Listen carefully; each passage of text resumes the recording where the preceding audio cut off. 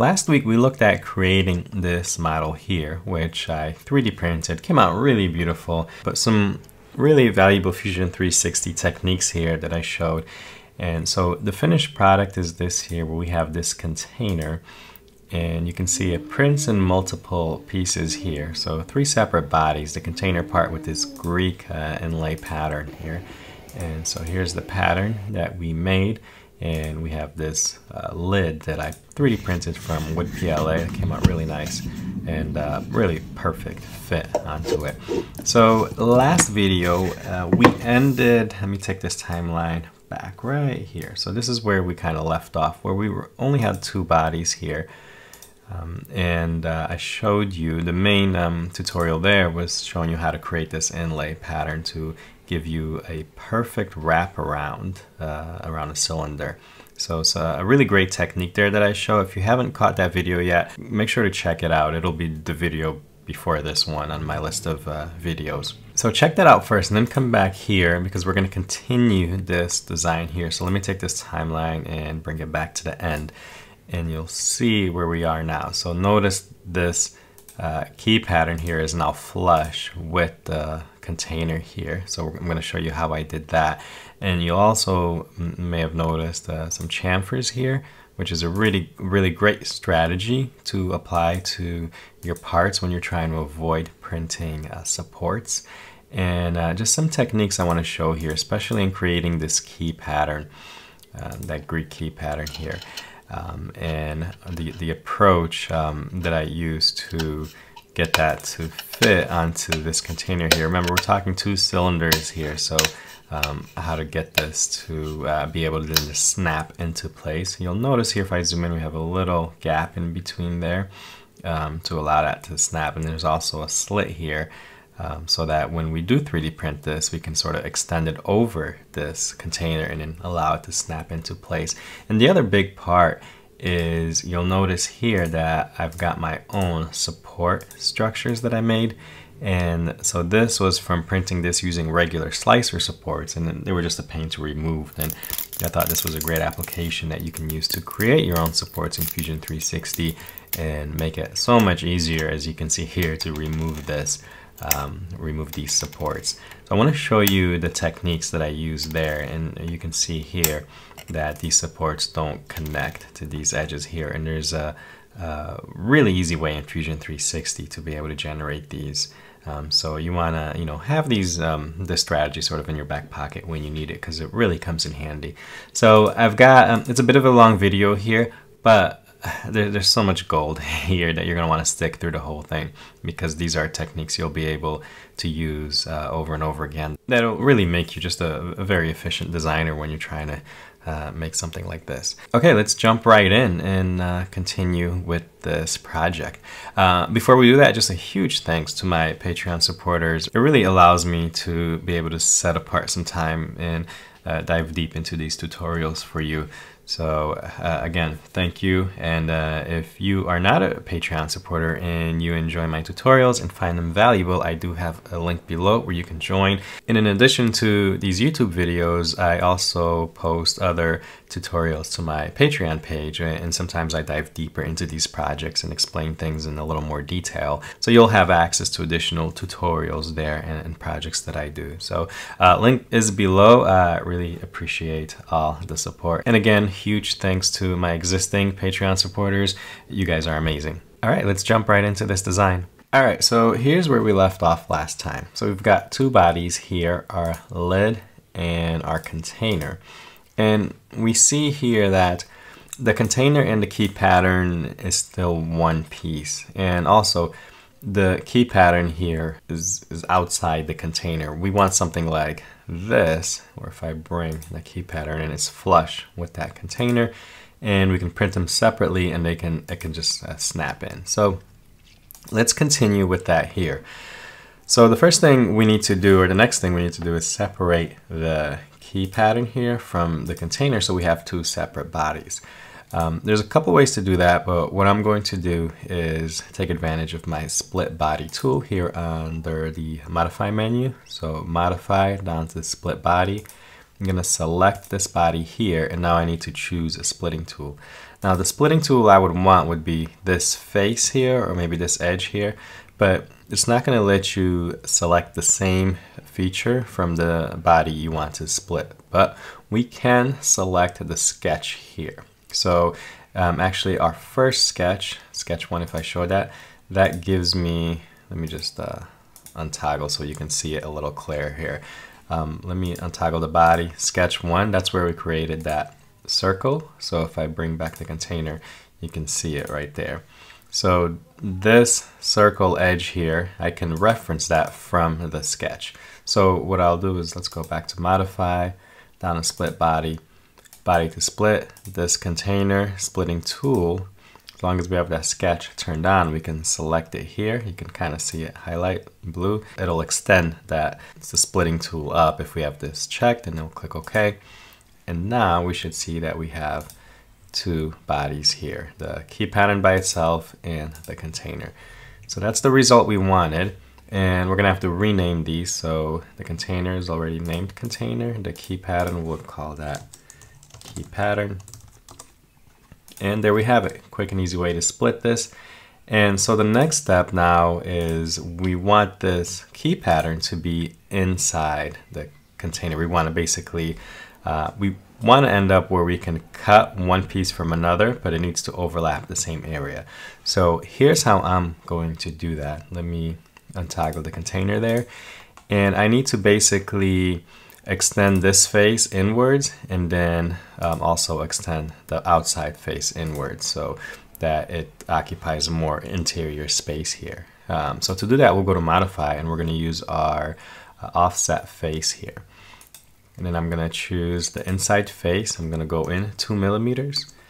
And now I'll have to do the same thing with the outside face, because now this is a total of 4 millimeters in thickness there, and I want it only to be 2. So let's just repeat that. Offset face, I'll select the outside, and here I'm going to do a -2 offset.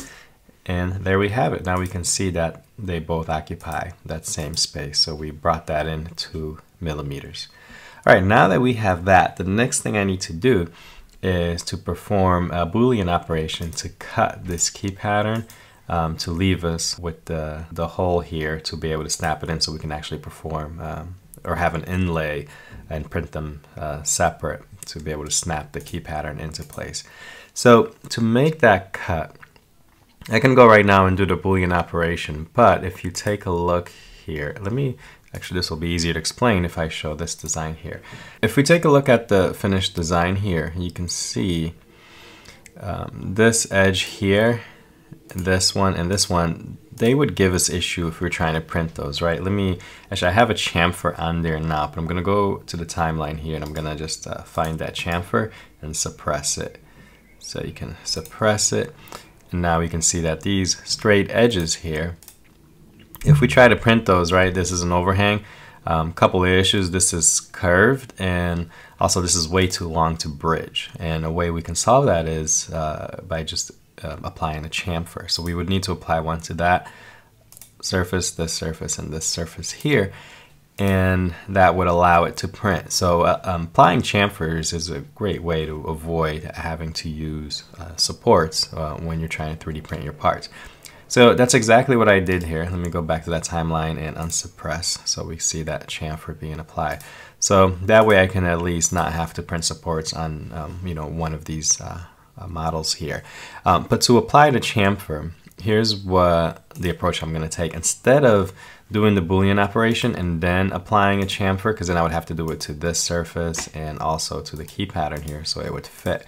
Instead, I'm just going to do it once, and I'm going to apply it to the key pattern here and then create the boolean operation. And in that way, the container here will have the chamfers already applied. So the way you have to kind of think about this is almost in opposite terms, because we're going to apply it to the key pattern, and then it's going to be subtracted from the container part. So here, instead of applying it to the parts that we would think of in the container, which would be these top faces here, we're going to do the opposite. So it'll make sense once I actually do it, and you'll see it. So let's go ahead and go to Modify Chamfer, and I'm going to select all these interior bottom edges here.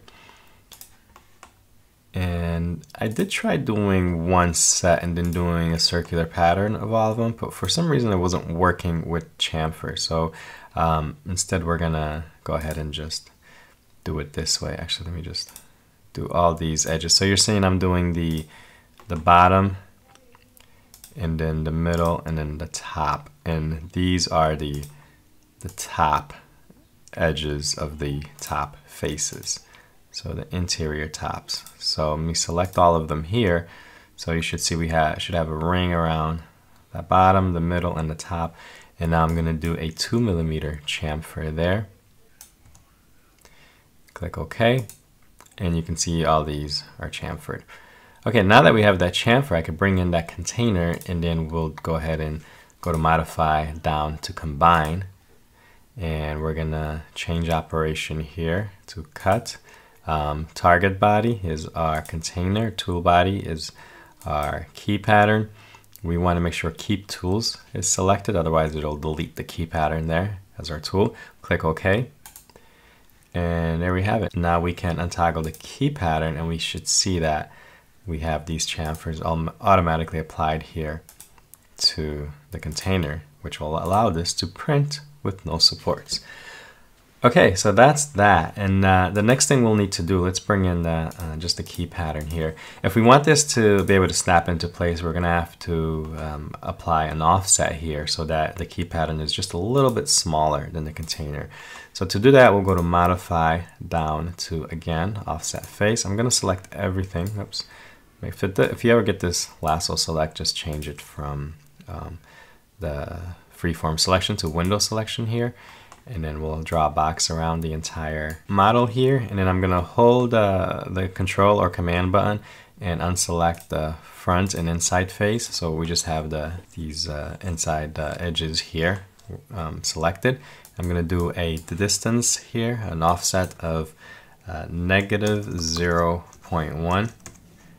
And there we have it. Now if I bring in that key container, you should see that if you zoom in, there's a little gap between the two bodies, and that's exactly what you want. So that'll allow this to snap fit right in. Okay, so a couple more things we need to do here. Let me untoggle container. We want to be able to print this, and this is going to be a nightmare to print. And as I showed, you know, we could automatically generate supports, but it's gonna be a lot of supports, and it really gave me a hard time. I did try that first, and it was a pain removing them. So I said, you know what, let me try to create my own supports here. I think this is one of those examples where modeling your own supports is really the solution here. So what I did was I want to just create some pillars here to support this in just the very strategic places. So let's go ahead and do that. I'm going to create a sketch on this bottom face right here and we'll orbit so that we can see it. And now I'm going to project. So P for project here. Let me untoggle these other sketches. P for project, and I'm going to select. I've got specified entities selected. I'm going to select this surface here. It's going to give me an outline around it. So now I can untoggle the key pattern body, and I'll just have this. And here, what I'm going to do, I'm going to draw a couple lines here. So one line here. And go ahead and make sure you move it so you're not getting it to snap and give you can see here I've got a vertical constraint there in blue. Just move it till you're not getting a constraint being applied. I'm going to do the same thing to this side here. See, I got a parallel constraint and then a vertical. Just move it so there's no constraints there applied. And now I want to set a dimension between these two, but notice if I click this line and click this line here and I do a dimension, it gives me an angle because they're not parallel. So what I can do is come here, grab my parallel constraint and make them both parallel. And for some reason it throws it here to the side, but we can just drag it back in. So now I can go ahead and select these two and give it a dimension and it'll let me do that.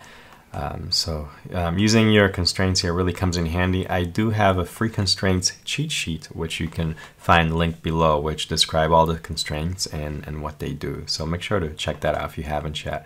I'm going to do the same thing with this other one here. I'm going to grab my parallel constraint, make them both parallel, and then if you don't see it, because for some reason it wants to drag it away, just bring it right back, D for dimension, and then we'll go ahead and dimension those. And I'm also going to do an inside one here. For this one, I won't worry about making them parallel. I'm just going to draw these two lines here.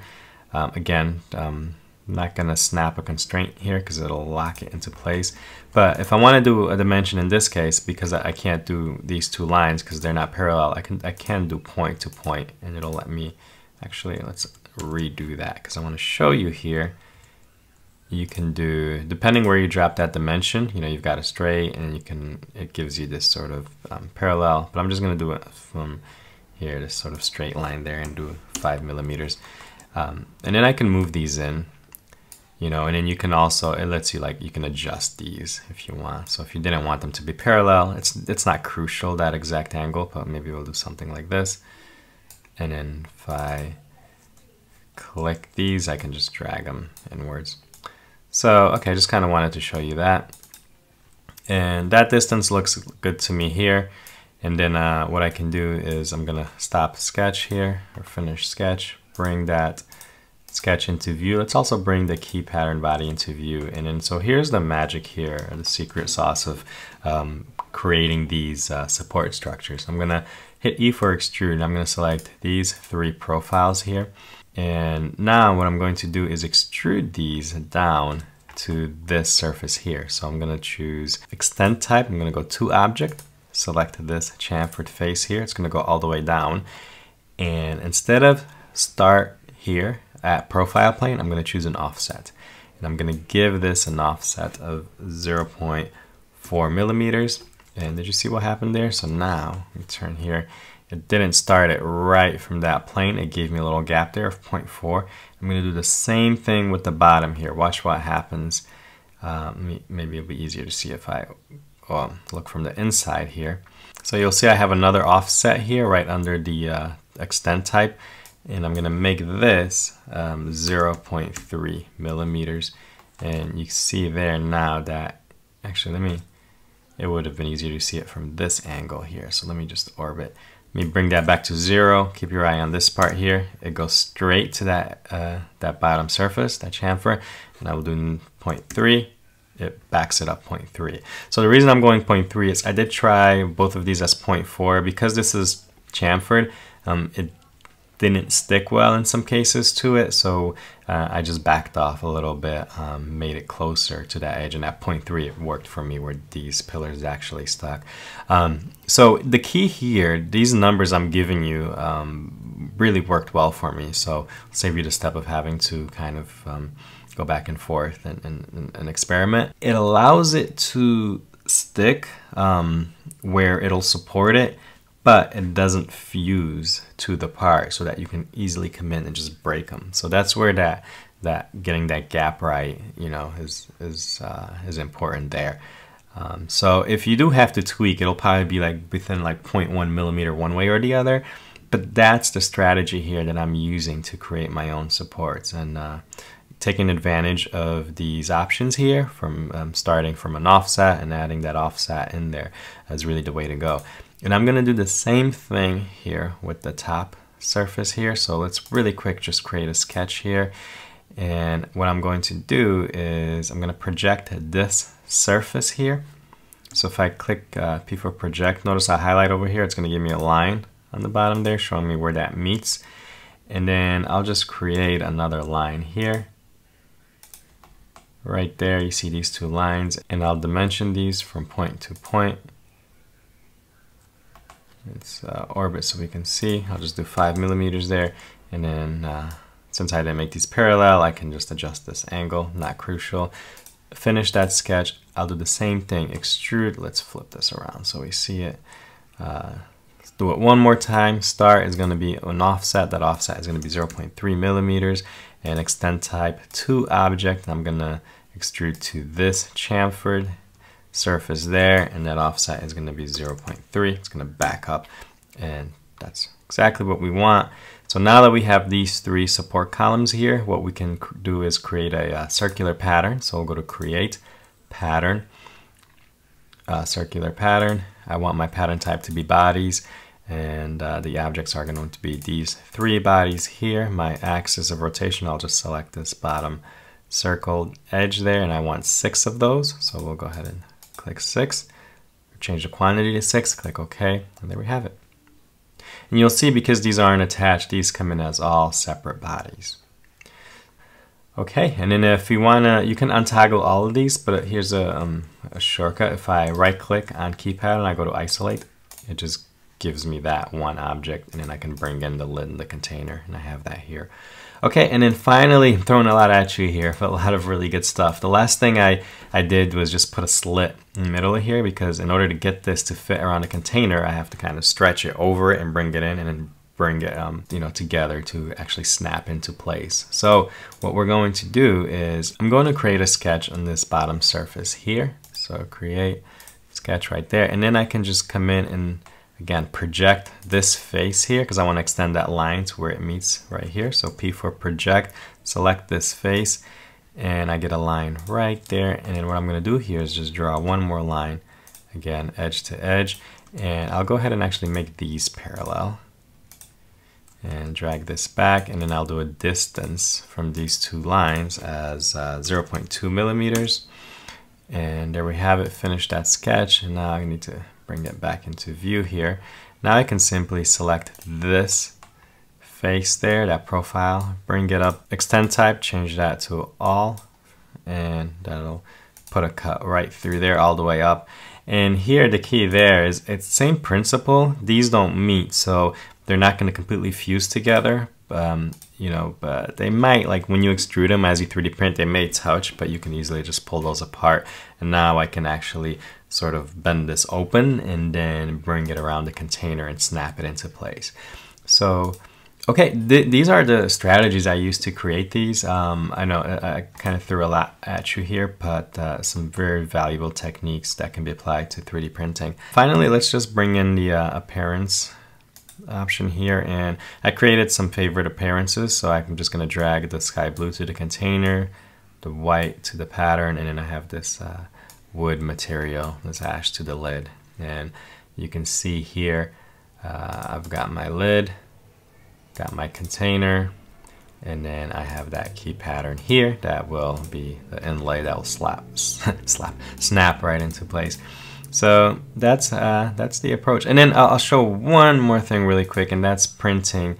Let's go back to that key pattern and go to unisolate, and that's going to bring in all those support structures. So if you want to print all these together, what you would do is come up here in your browser. Let's drag this. If you don't see the top, drag this up. I've got a bunch of bodies, so you get a little scroll bar here. The top where it says the name of it, right click and go to save as mesh. And I'm going to send this straight to my 3D printer. So you can see my application here is my prusa slicer. I'll click OK. And doing it that way, whatever you have toggled on, it'll actually bring those right into your printer. And since I want all these bodies, you can see they come right here all together. The only I think addition that I did here to make this print well is I added a brim. So if I slice that, you'll see there's a brim around here, so that this will actually stick on the build plate, because this is such a thin profile here, surface area that it has. But that's that. Those are the techniques that I used to create this model here and create my own support structures to print that key pattern, and had a really great model and a fun project that I enjoyed doing. One thing I did, actually, let me see, did I do that yet, is add a fillet here to the bottom there. So let's just do that really quick. Modify fillet, select that bottom edge, maybe do like a 5mm fillet, and there you have it. That'll just make that bottom a little bit stronger.